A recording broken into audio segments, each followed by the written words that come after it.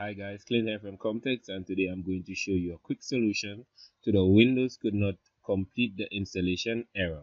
Alright, so you're probably upgrading from a Windows 7 or Windows 8 machine to a Windows 10 installation, and all of a sudden you get this error. What you want to do is go ahead and turn off your laptop about 2 to 3 times, and then the laptop would boot up in your automatic repair. Alright, so you would see your preparing automatic repair screen come up, and then eventually you're going to get to your automatic repair where you can actually choose. So what you want to go do is go ahead and select advanced options, and then you're going to go ahead and select troubleshoot.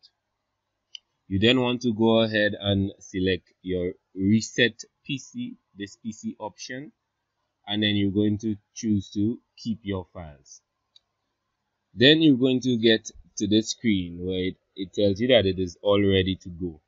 What you want to do is go ahead and click cancel.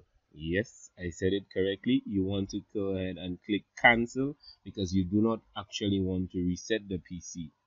You then select continue, and after this you realize that the machine seems to be back to normal. Please go ahead and let us know if this was helpful. Thank you for viewing.